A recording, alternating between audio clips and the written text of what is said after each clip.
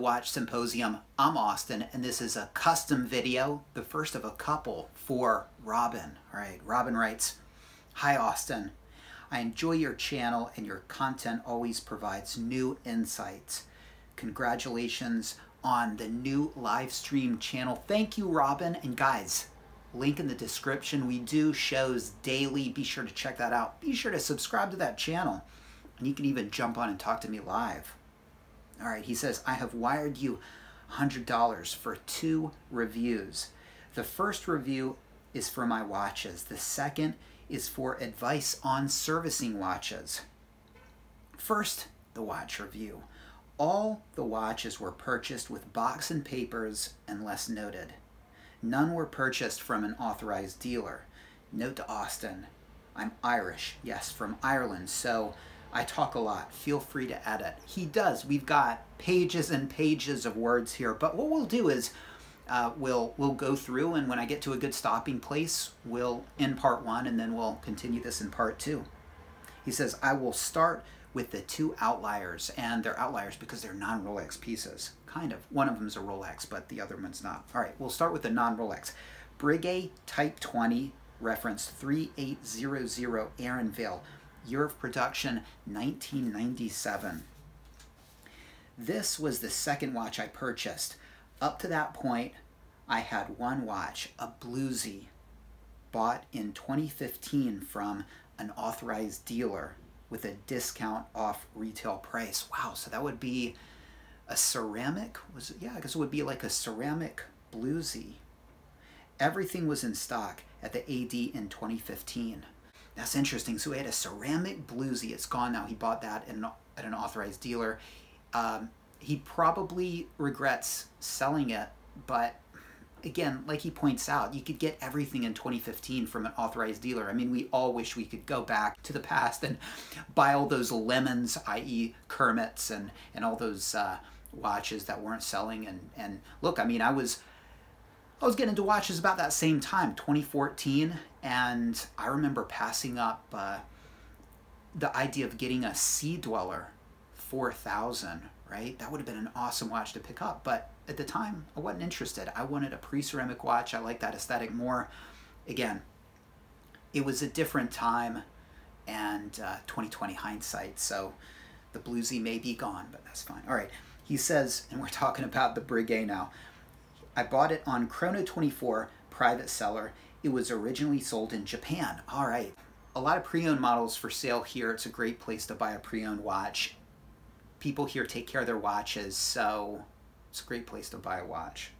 Came with a tritium dial, which is starting to patina. It's got the T, Swiss T indication on the dial. This watch has great appeal. It's close to vintage, has a great history, and doesn't get unwanted attention.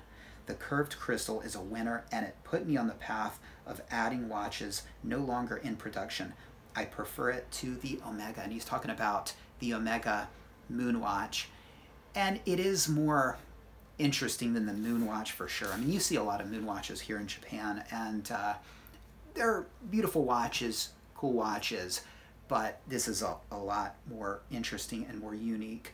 And they've got the transatlantic with the date. That's one watch I looked at on the live show the other day. Nice date placement at the 6. This is without a date, and I think this has a cleaner look. It makes that subdial at the 6 more usable.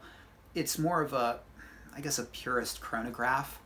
I like functions, so I like dates, but this is a beautiful watch, and it's got a rotating bezel, and that's really, really useful. And it's a non-Rolex piece. Like he says, it is not as overt as many Rolex pieces. So this is a great watch. It could be a daily wear. I think for me it would be more of a daily wear if it had the date. Would I go transatlantic because of the date at the 6? It's really a question of aesthetics. If you're willing to sacrifice aesthetics because you need that date, but I think this is the better looking of the 2. So beautiful non-Rolex piece, and much more interesting in my opinion than the Moon watch. It's a fancier watch, and if you're kind of a sporty person, I think the Omega moon watch might be the way to go. I'm more of a sporty person, so that's maybe the way I would go. And of course that comes on bracelets. This has, it looks to have a leather band, so you'd have to watch yourself when you're walking around out in the rain. You don't want to ruin your band. And so, yeah, great watch. All right, looking at the next piece. This is number 2, OP39 Grape, reference 114300.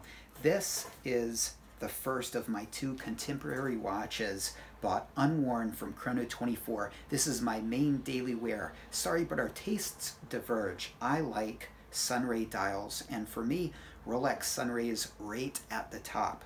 Hey, I agree. I think the sunburst, as I call it, sunray as you call it, dials are absolutely beautiful. So yeah, I'm on board with that. Generally, it looks like the watch has a dark dial and the light hits it, boom, and you've got that beautiful, sunburst color, and they look great in the sunlight for sure. It is just as tool watch as the Air King or Explorer in terms of toughness and specs. Its DNA is impeccable, and it has the classic case, which has a more sensuous curve than the professional models. It easily works as a dress watch, absolutely. It's the purest Oyster for sure. I mean, nothing but just the time, and it's a do-everything watch. Works great as a dress watch.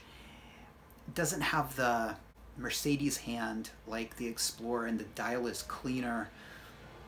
I mean, there is a cleaner dial, that's the white dial. That's got the cleanest of them all, because of, as far as this goes, the different colored indices, some people might not like that, and the red accents. Personal preference we're talking, okay? But yes, it is a purest Oyster, and every bit as capable as their other professional model watches. And that's why when people call the Oyster line the starter watch, or the entry-level watch, that's the way they put it, it kind of drives me crazy. It's not. It's just as capable as their professional models. It just has less functions. That's it. It's just for the people that want a cleaner looking watch, maybe something that is not so overt, something that is a little bit more subtle, and people that love three-handers, time-only watches. All right, and he also writes, if I can find, I've got so many pages, here it is. Again, it doesn't attract unwanted attention. Most people think it is a Seiko. This is not meant as a sneer to Seiko. They are a great brand. Yep, makes sense. I mean, it doesn't have that Cyclops and that sort of Submariner look, and not that bright shine of a Serichrome bezel insert. So that's one of the best things about these OPs, and I guess you could say the Datejusts as well, but the Datejust have the Cyclops, and on the Oyster bracelets they have the polished center links. So this is the most subtle Rolex out there pretty much. I take it with me when browsing pre-owned watches. It provides a reference point when looking at polishing, chamfers, lugs, etc. And yes, it's great because it's humble enough that maybe they think, well, this guy's a price-sensitive buyer, conscious about price, and that can work for you when you're trying to negotiate prices. If you roll in with, a Meteorite $40,000 white gold GMT Master 2, they're going to know you've got a lot of money, and they're probably not going to budge on price. With this one, it shows that you're a Rolex guy. You know what you're talking about. You know what you're doing. You've been in Rolex for a while. It's a discontinued model. But price might be something that needs to be worked with for you. So it's a great watch to shop in, absolutely.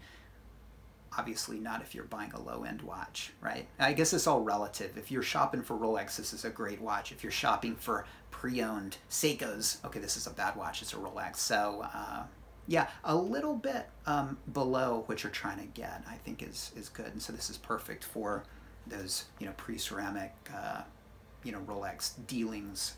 All right, Robin, this is an awesome watch to have in the collection. Oyster Perpetuals have always been cool watches. Maybe not to the people who don't understand them, that say these are entry-level watches, entry-level Rolex watches, they don't get it, right? They don't understand, like you point out, that it's every bit the tool watch that a sub or a GMT is, but it just doesn't have the bells and whistles. It's for the purist that understand that. And for that reason, they've always been cool watches. But this is extra cool because it's the 39mm version. They don't make it anymore. We had no idea that they would do away with the 39mm OP and that you would then only have the choice between the 36 and the current 41mm.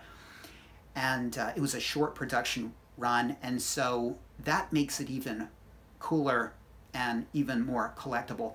Great watch to have. As far as the dial style, it's a personal preference. I've got a friend who loves the purple dial, and like you point out, it's got the sunburst aspect to it. Now, as far as the desirability of the different styles, I think we all know that the white is more desirable.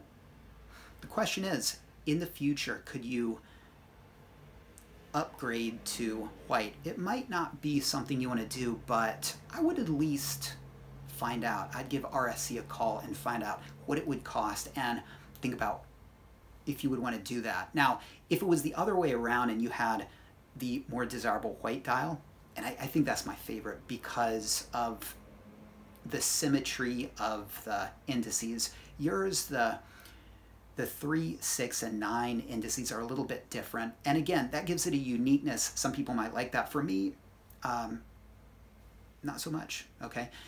And of course, the red accents are something that people might not like. But it might not be something you want to upgrade to. And again, if you had the white dial, I wouldn't be suggesting this because I'd say, well, just keep the more desirable dial in there. But you could always see what it would cost to upgrade again, I'm using that term, but just to get that desirable dial, because in the future, it might not be possible. And it might be kind of cool to be able to get that dial while you can, all right? Even if you like the purple one more. If you lose your purple one to get that white one, I don't think I would do it. All right, I don't think I would do it. But if you can get both, why not? So, great watch to have, and thank you for sharing it with us. We're going to continue on with his other watches. In this video, we looked at his chronograph, his Breguet, and his do-it-all three-hander. And so far, we're doing good. All right, see you in the next video.